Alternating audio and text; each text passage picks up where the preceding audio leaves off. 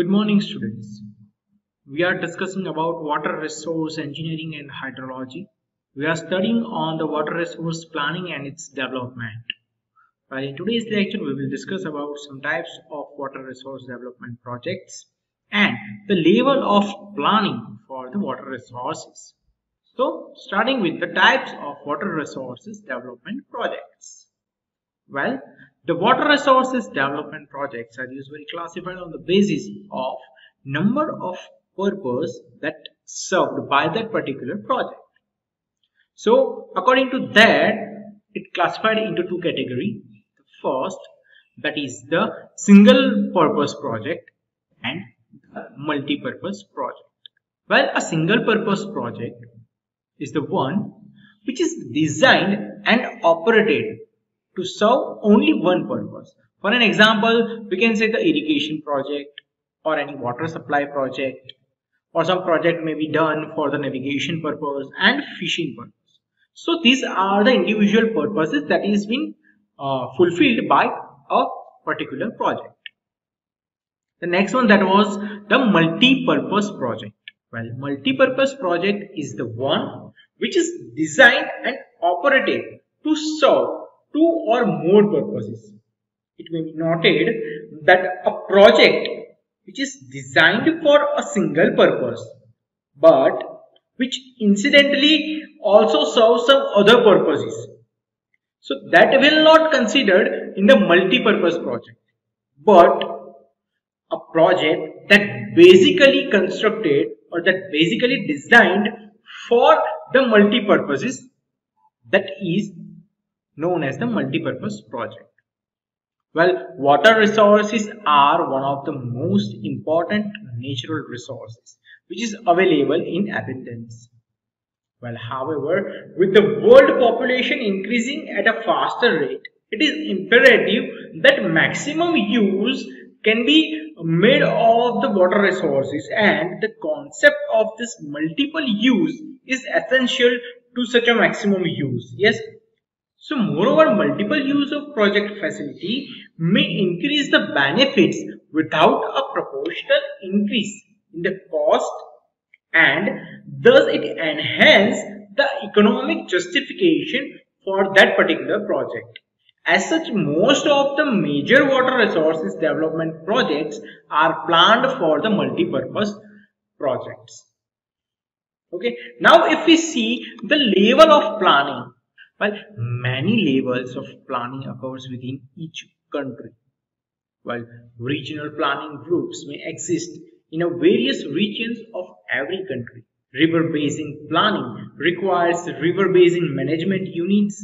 These units must ensure that condition between the various activities within the river basin.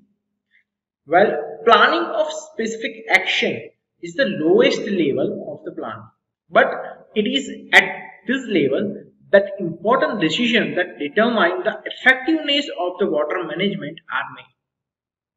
Well, basically, if we see the level of the projects that known as the project planning, now depending upon the area that covered under the planning of water resources project, that is local level, regional level, state level, national and international level. Okay, so these five are the levels for the project planning. Let's get brief about these levels.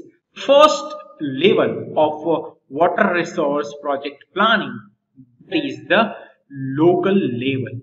When a water resource scheme is planned for a very small area, or we can say the village, that is known as the local level planning. Well, local level planning includes watershed development plan for that village. It may also include rainwater harvesting techniques, soil conservation methods. Also, check dam will help in enhancing the water resources at the local level. Well, if we talk about our state, that in Gujarat, a large number of check dams have been constructed under the Sardar Patel Sahbagidari Jal Sanchay Yojana. So, under this particular program, we are in Gujarat, there are many check dams has been constructed. Well, the second level, that is the regional level. Water resources planning covering comparatively larger area with several villages, and that is known as the regional planning. It includes construction of minor irrigation schemes, construction of medium irrigation schemes. For an example, let's say construction of Machu Dam in Gujarat near the Morbi. So that is constructed for the irrigation schemes. Okay. In case of regional planning, better cooperation is required among the several agencies working at a particular local or the street level construction. Then the third, that is the state level. Now, when a regional level planning covers several districts of a state, that is known as the state level planning. For example, Kadana Dam in the Gujarat over the Mahi River, that's serving the district like Kheda, Anand and Vadodara. Okay, Narmada water supply pipeline, that network that is in Saurashtra. Okay, that is also a state level water resource project. Okay, fourth, that is the national level. Right. When water resource planning is carried out for a major river basin for a particular nation, that is known as the national level water resource project plan. The Sardar Sarovar Dam is also a national level planning which is constructed over the river Narmada. Okay, and the beneficiary of that project, that is to the Gujarat state, Madhya Pradesh state, Maharashtra state and Rajasthan also. Okay, so this particular project covers all four these states, and that's why this project is considered as a national level project because it is beneficiary to the nation also. Well, the fifth and last one, that is the international level planning. When river running across the neighboring nations and the water resource planning that is required at international level. For an example, we can say river Koshi, that is near the Nepal, which rises from the Nepal, and it flows in the Bihar, that is in India, and finally it meets river Ganga as a major tributary. Okay, but the origin of this river Koshi is Nepal. So this is considered as the international level project. Okay, now river Sindhu, which is rises in India and it flows in Jammu Kashmir and then it merges in Pakistan. So the construction or the project on the river Sindhu, that is that planning is for the international level project plan. Understood? Okay. Now let's discuss about some functional requirement of these multi-purpose projects, because more of the projects are the multi-purpose projects. So what are the functional requirements of these projects? Well, a multi-purpose project is designed to serve a number of purposes. The purpose usually served are irrigation, hydropower, flood control, water supply, navigation, recreation, all those purposes. Now, the water requirements for this function are quite different. If these requirements are compatible, the stored water is used more effectively because it would simultaneously serve more than one purpose. So, but always that water should be that water will be used more effectively. Well, if we talk about the water requirements for the various functions, and those are the first, that is the irrigation. Right. Water requirement for irrigation in India are usually seasonal. The maximum demand for irrigation water is during winter for Rabi crops.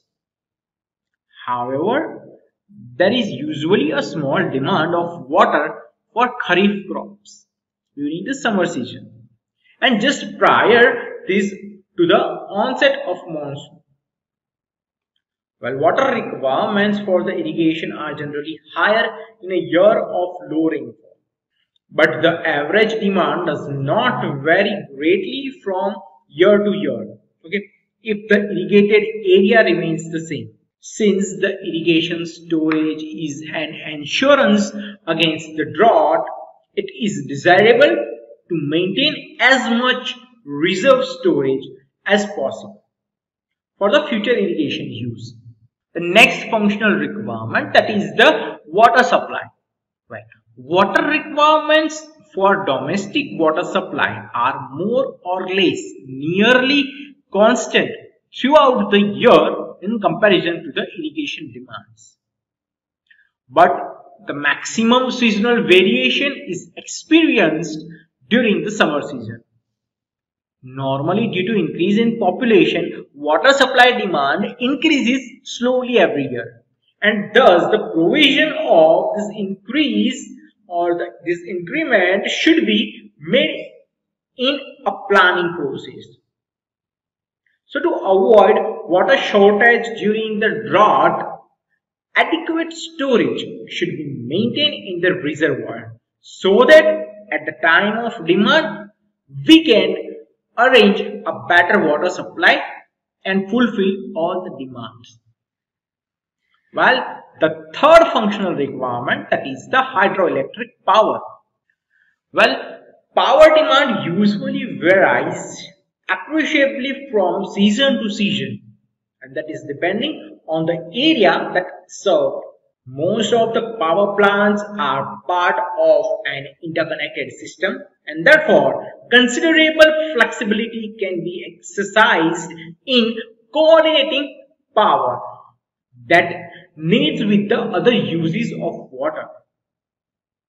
While power production is not a consumption or consumptive use of water, and thus this is more compatible with other uses. Water released from the reservoir for the irrigation purpose can be passed through turbines to generate the power, or we can say the electricity. The fourth requirement, that is the flood control. There are many projects that has been done for specifically flood control.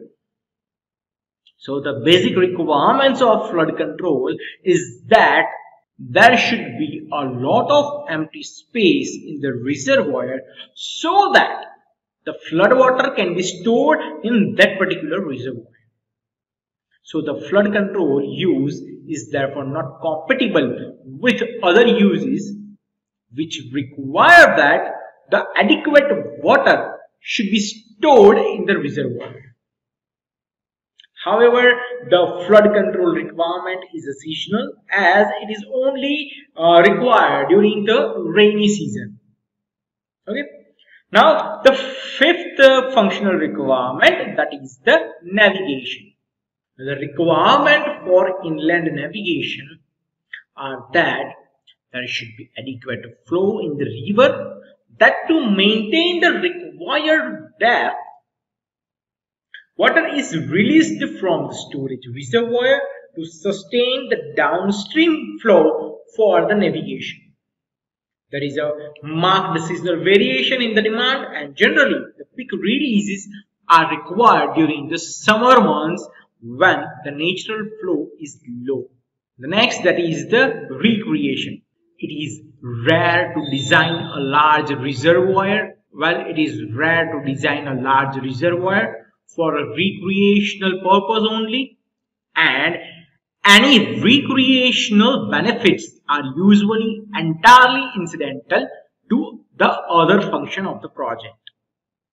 The ideal recreational reservoir is one which remains nearly full during the recreational season to permit the boating, to permit fishing, swimming, and any other water sports.